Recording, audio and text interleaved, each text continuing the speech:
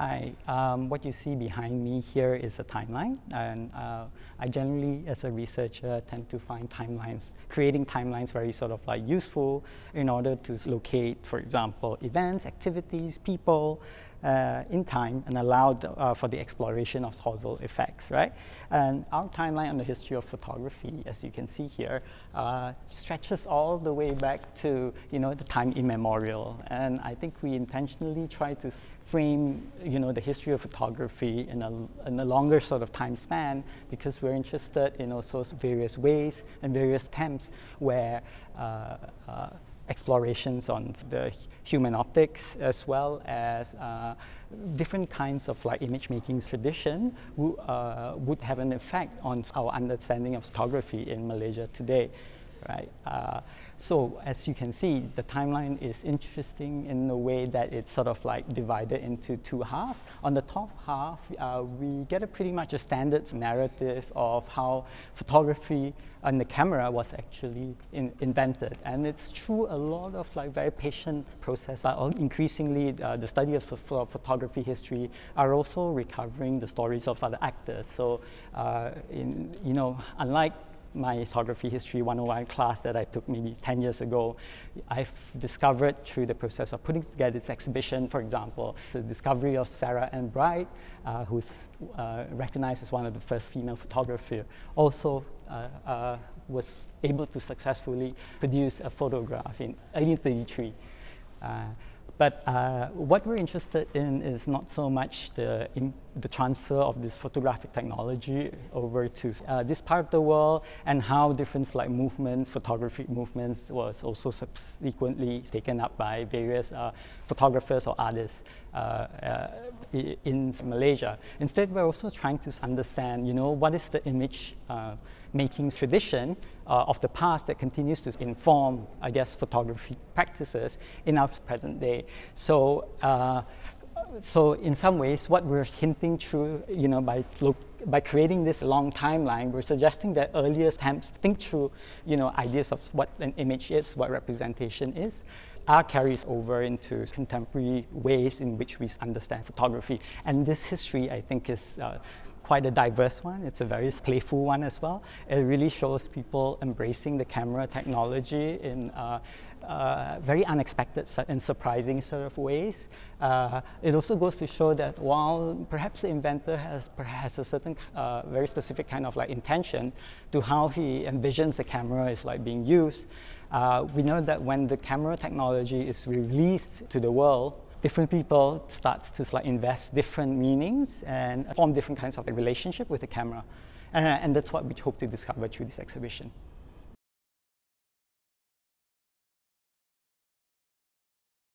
I always tell my students some of the basic building blocks of doing art historical research is to construct a timeline, and also, if needed, create a map that enables you to locate whatever material that you're studying or looking at in relation to a particular locale or a space. So for this particular exhibition, our curatorial team did actually employ both the mapping and the timeline kind of tools in order to give ourselves a better understanding of place that we're looking at, and what are the changes in terms of technology, as well as events, as well as a cultural understanding of the photograph that has taken place in Malaysia.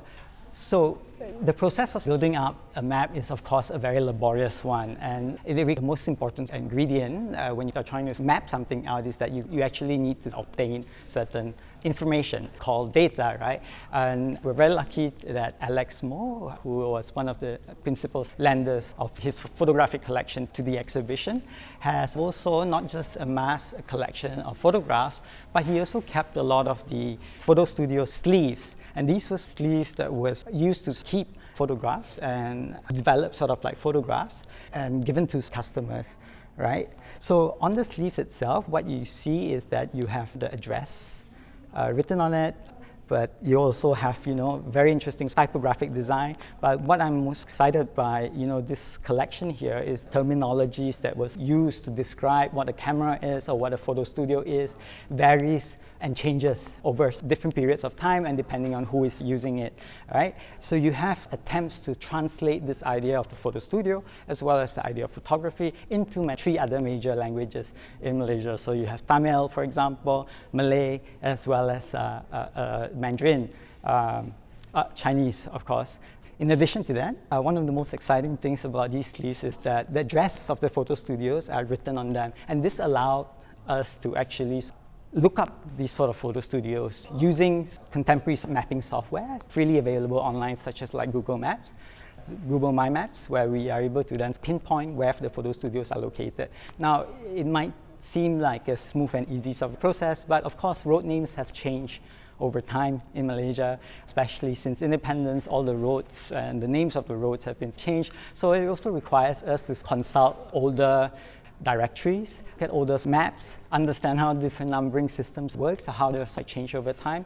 But more importantly, to get a sense of the photo studio within a small town, very often we're required to actually use Google Street View in order to place ourselves within a small town. Thankfully, during the MCO period, most of us was effectively under house quarantine. There was a lot of time to explore small towns at our own leisure pace online. By building up this database of up to currently 420 entries, we're able to then start identifying interesting patterns and make some generalizations and assumptions about how photo studios mean in a Malaysian context.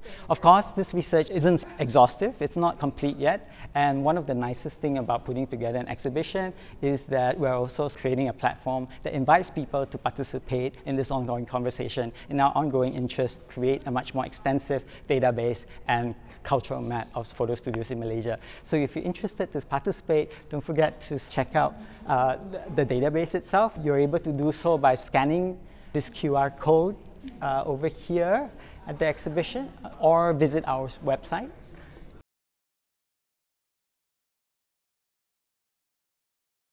This is quite an interesting and special wall for us. It primarily shows reproduction photographs that are found in a 2-volume publication published in 1906 called Pagan Races of Malaya. And in this particular book, Blackburn and Skate, 2 authors, were principally interested in creating an exhaustive compendium on Orang Asli life and culture in Malaya.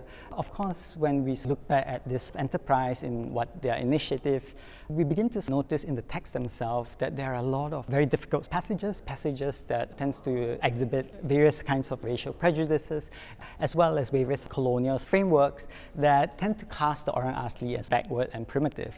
However, what we also discovered is that the photographs do tend to show a much more complex reality. It reflects an ongoing negotiation of a particular community in Malaya that was trying to find their place and find their sense of self within the modern world, right? So in trying to look through these photographs, we can sort of think of these photographs as violent colonial enterprise in order to subject the Orang Asli as this cultural other. But the nice thing about looking at photographs is that they tell of a much more slippery reality, and the meanings that they contain it's much more fluid. It allows us to imagine different ways in which we can understand this particular community in Malaysia. So for example, what we discovered in many of those photographs, moments and activities that we do not normally associate with Orang Asli culture. So for example, up here you can see Orang Asli violinists. The violin is a very central instrument that's being used by particular cultural groups amongst the Orang Asli. There are also different group portraits. For example, here, where you see the Orang Asli playing an active role within the civil service of a Malaysian government. So when we imagine the Orang Asli as this isolated group that's principally domiciled in the forest, without means of contacting the outside world, that's not entirely an accurate picture.